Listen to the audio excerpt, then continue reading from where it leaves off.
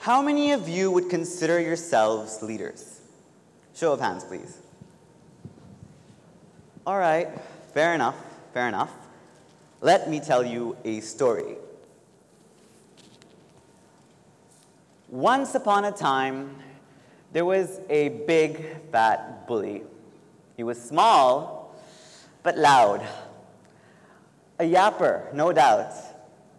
And flash forward a couple of years, he seems to be yapping in front of all of you right now. So, what's changed? Rather, what's caused this change? Now, when I was in year 9, I was made vice captain of my house in the school student council, and at the time, I didn't see much beyond this very flashy badge and title. In fact, I was like, yes, I can finally be mean and get away with it. Thankfully, that didn't happen. What happened was my life changed. How? Now imagine expectation looming around you. Imagine you being required to be good. I wanted to be a role model. I wanted to inspire those around me.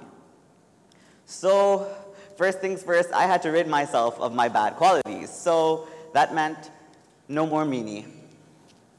Thankfully, I learned the art of compassion. Now, just because I was a nice guy didn't mean I forgot how to talk. I still had a very big mouth. I knew it, my friends knew it, my peers knew it.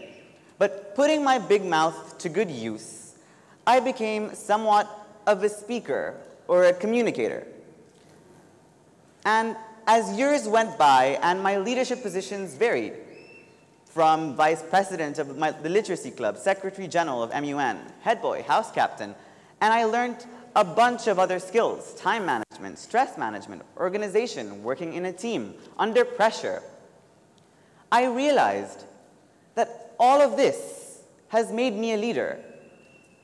And now, all these skills I encompass are just because of that one extra responsibility.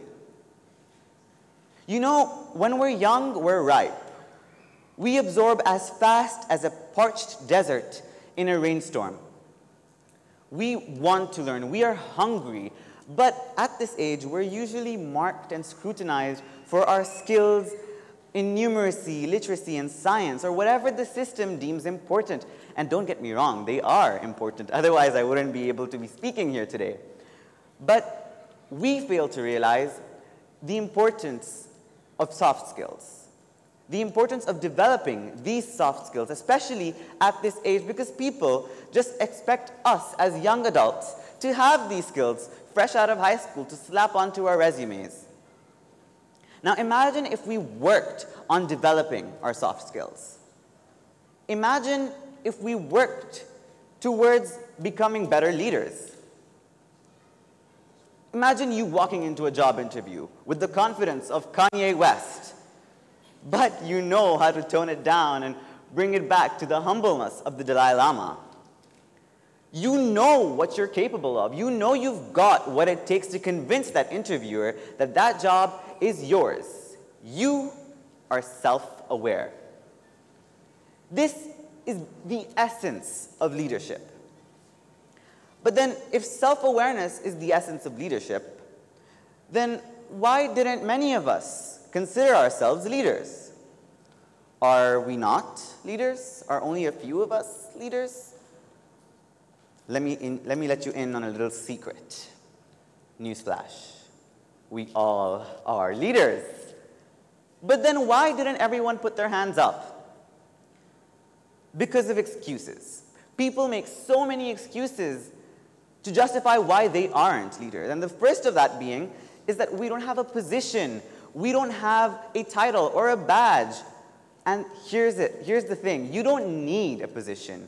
You create and make your own chances. But even after understanding that, people still fail to understand. People still don't consider themselves leaders. Recently, I had conducted a student leadership workshop back in March of 2016, where about 50 voluntary registrants signed up to come and participate. And I'm sure they came in hoping to learn more about leadership. But Actually, I learned more from them that day. Perhaps there is an ideal leader. Perhaps there is one positive leader who is a constituent of a cauldron of skills that consist of communication, organization, teamwork, etc., etc., etc. But here's the thing. The recipe for each and every one of us is very different. For example, I started off with my base ingredients of communication. I had zero organization or stress management skills. But as time went by, I added a hint of compassion, a sprinkle of organization, a gallon of stress management, and here I am. Now, as annoying as my communication was, as annoying as my talking was, I used it to start my recipe off. I was aware that communication was my strength, but many of these students who attended this workshop weren't aware of their skills. A guy said, hey, I'm just friendly and I'm funny and I make my friends laugh. Well, what he didn't realize is that he is an efficient communicator, an efficient networker. There were a couple of girls who were passionate about the environment, passionate about helping the less fortunate. Some were just plain nice people, but they were shy. They didn't realize that their compassion translated into initiative. Some argued, hey, I don't have that natural take charge in me. I think I'm somewhat of an introvert. I don't think I could speak. Well, first of all, being a leader is not all about speaking. So many introverts I know make meaningful connections and know what to say, when to say, and more importantly, are better listeners than speakers.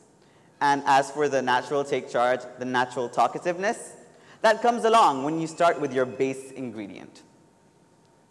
Now, I realized that each and every one of those students had a different recipe. All they needed to do was find their base ingredient, find their starting material, and work towards leadership from there. All they had to do was take initiative and take charge, be self-aware. Wait, pause. Ali, you're saying everyone is a leader and everyone has these skills. Fine, agreed. But if everyone is a leader, then who's following? Play. Good question, Ali. Actually, one of my friends had asked me this question a couple of months ago, and it got the dials in my brain spinning. I thought long and hard to come up with an intellectual answer, and here's what I've got. Drum roll. If we're all leaders, then we're all also followers. Huh? Not the response you were hoping for, right? Well, let me explain. See, imagine each and every one of us as a part of a huge, big, well-oiled machine. Each of us is like an organism in an ecosystem. Each of us has a niche. And niche means a role to play. So in leadership, it could be President Barack Obama. He is the leader of the United States of America, but he cannot be the leader of the Catholic Church at the same time. All that means is that each of us has a different footprint. Each of us makes a different impact. So as varied as our recipes are, so are its effects. Now imagine telling this to a child, telling this to a young adult, a teenager at that age, telling them that yes, you can be a leader. Everyone is a leader. You just have to find that one skill of yours. Some of you must be wondering, yeah, what would it do for that child? Okay, fine, better at social skills than an easy job interview. And for those of you who don't understand the importance of an easy job interview, think beyond these walls. Think of leadership as a channel for our thoughts before it gets too late. And what I mean by that is that as years go by, youth are regarded as rebellious, notorious creatures, when really we just have a different perspective. This perspective may be great, maybe not so great, but hey, it's not given enough importance, and I'll tell you why. It's because we don't obtain enough representation.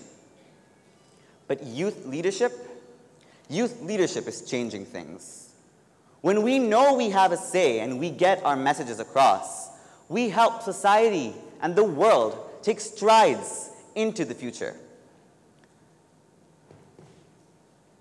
You know, there's this one girl.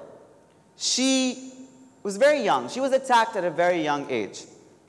And if she wanted, she could have chosen to stay put, stay locked up indoors under security and not say a word. She would have been safe. But she didn't.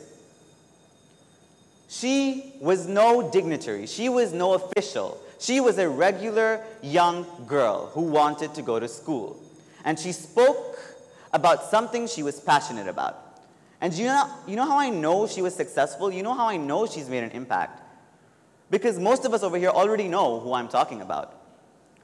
We know that Malala Yousafzai, being a young girl, has made waves around the world for women empowerment and education. She has sparked conversations.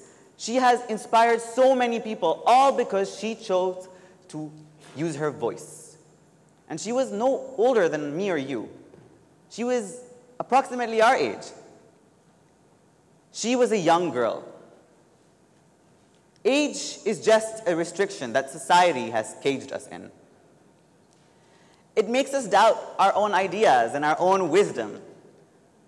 But once we liberate ourselves and realize that we are in fact empowered by our own thinking, then we can get the world to look at us youth beyond our years. So let me tell you a story once again. Once upon a time, there was a boy. He spoke for about 10 minutes or so, and he asked everyone he was speaking to, whether you're young or old, would you now consider yourselves as leaders? Thank you.